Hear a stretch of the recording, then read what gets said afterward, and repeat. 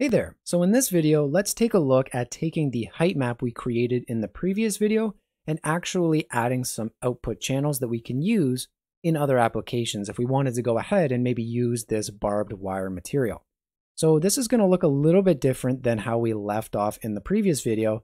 And so the first thing that I did is actually came back to this level node here, and I just brought in the black output, or sorry, the black input, to make these wire pieces just a little bit thinner. I think they were a little too thick as we left off in the previous video, so I wanted to dial that in. As well, you'll notice that I've gone ahead and gotten rid of that base material node, and now I've plugged everything into our final outputs. And once I've got those in there, I can just right click in our graph and view outputs in 3D. And now the first thing that I want to do is go ahead and get rid of this like backing information, right? We don't need any of this backspace, and I just want to pretty much highlight this barbed wire piece. So let's go and create a new output node. So I'll type in output, and we're going to use this for opacity. So I'll go and just change our identifier to be opacity. I'll call this opacity with a capital O. And for the group, let's go ahead and just type in material, just in case we wanted to use this graph somewhere else. Now, in order to actually use this for opacity in our 3D viewport, we need to come down to usage, and we need to go and find opacity. So now this is going to be used as our opacity channel. But what exactly does an opacity map look like, right? Well, we've kind of used it a little bit in the past when we went ahead and took a look at our histogram scan, and really I'm going to be using the exact same node for pretty much the exact same process. So I'll come back to our opacity over here and start to type in histogram scan. And let's go and draw information from our final directional warp here.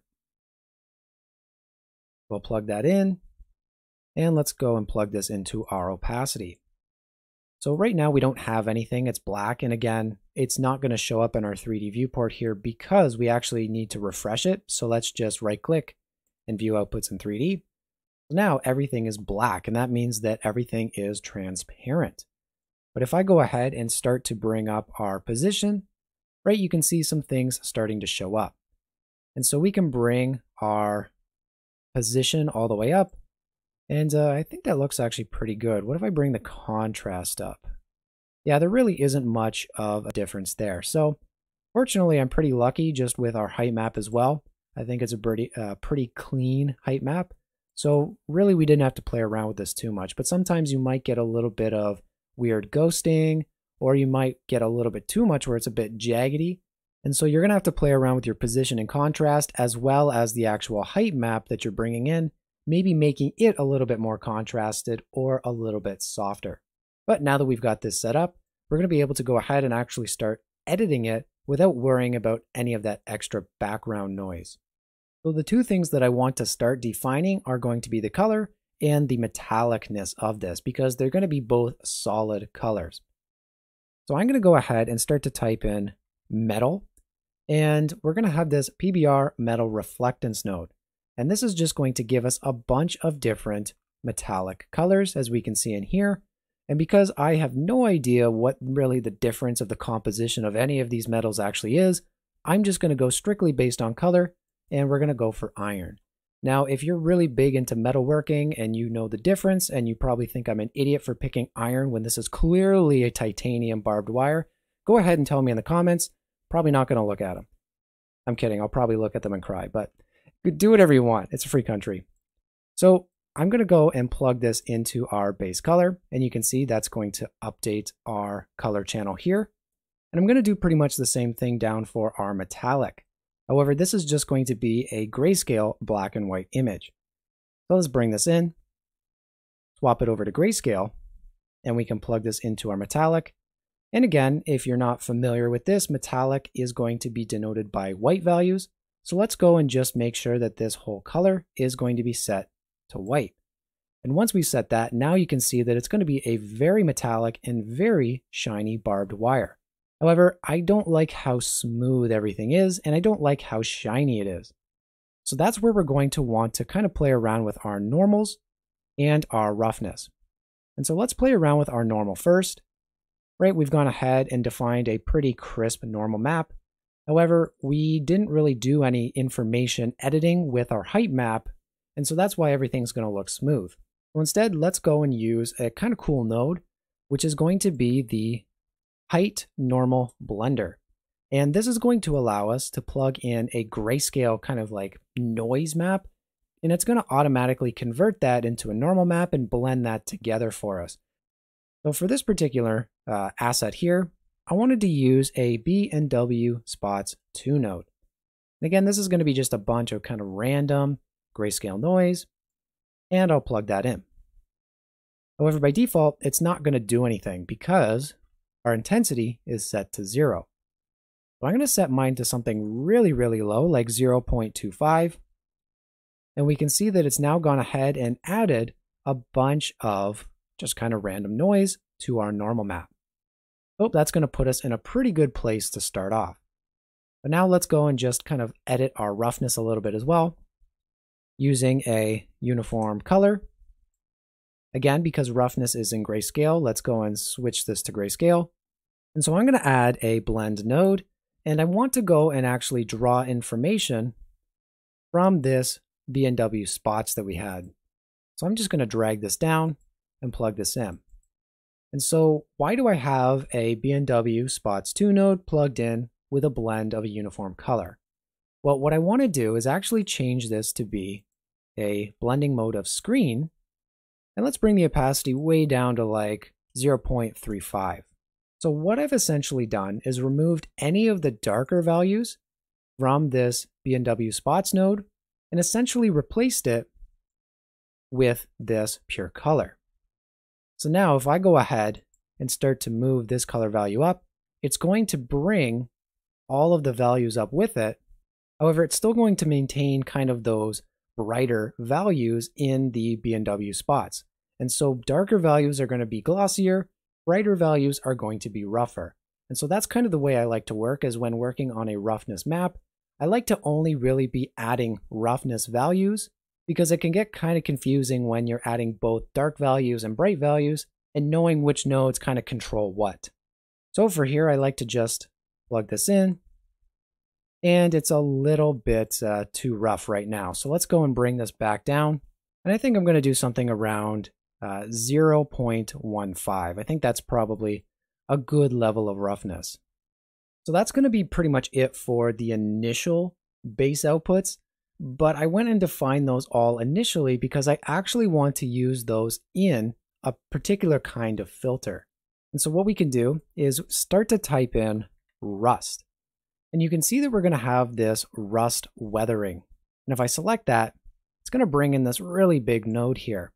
And if we take a look, it's got a ton of different options for particular inputs that we can use and outputs that we can also use for our channels here.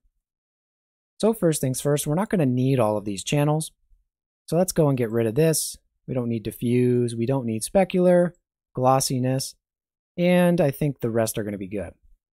So what we can use this for is pretty much as the name suggests, go ahead and plug in all of these channels that we've created, pretty much add rust to them, and then just bring this back out and control the rust via this node.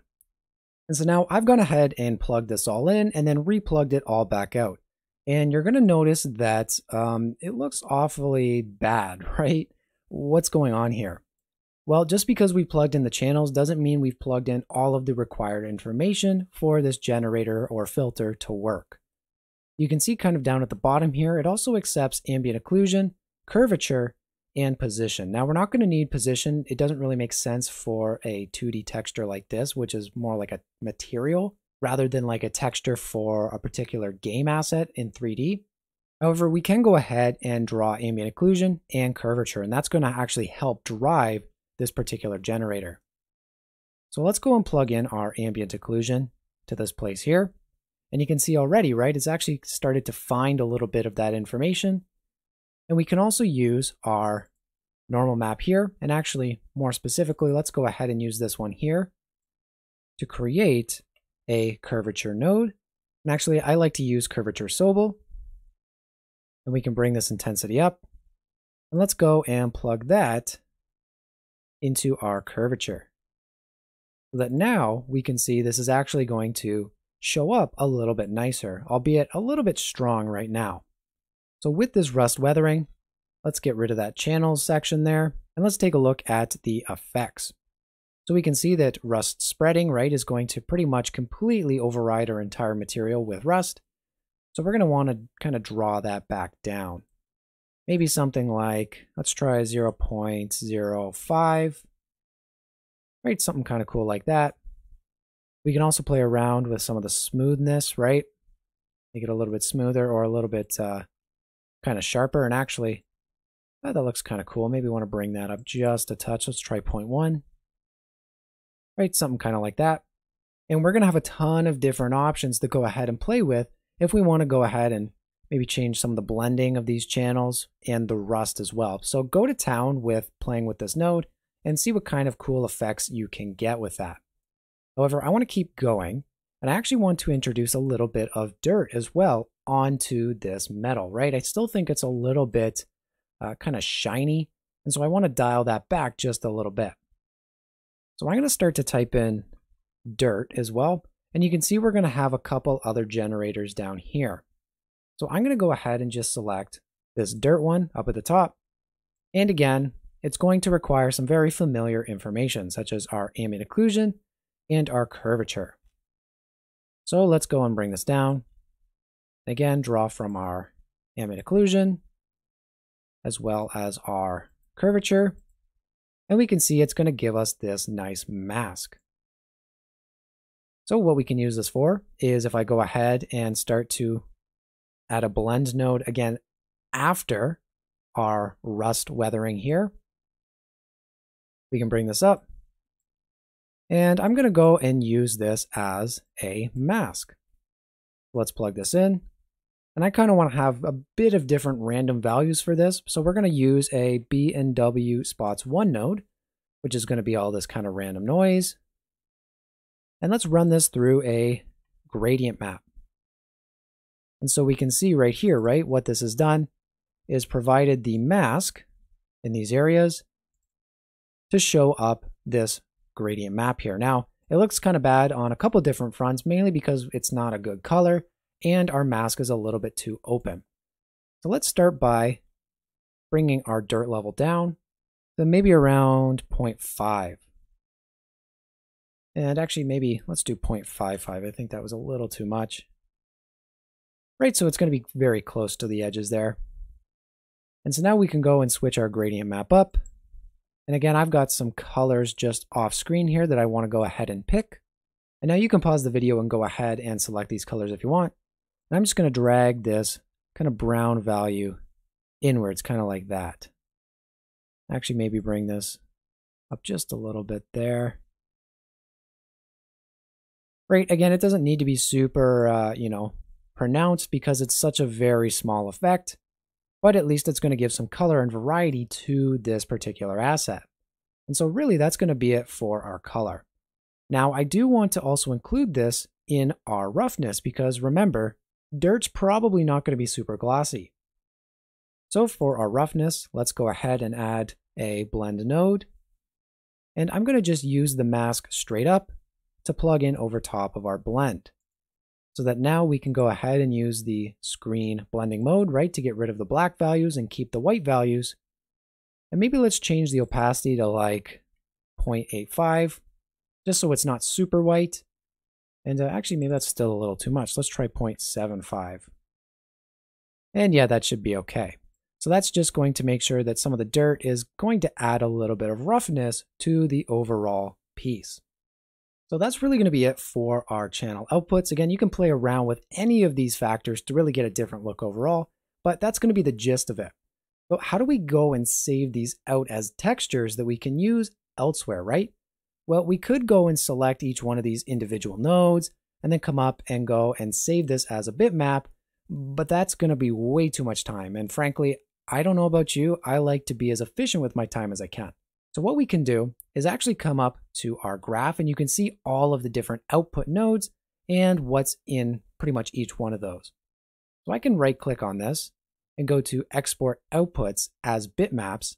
And you can see that we can go and actually export all of these if we want to, or kind of mix and match which ones we do and don't want. Now I'm going to be bringing this into Blender, so we're not going to need an ambient occlusion, and we're not really going to be needing a height either. We can go and uncheck those, and once you've got that set up, you can go and figure out a place you want to save it, what you want to save it as, and what you want this exporter to call each one of your images.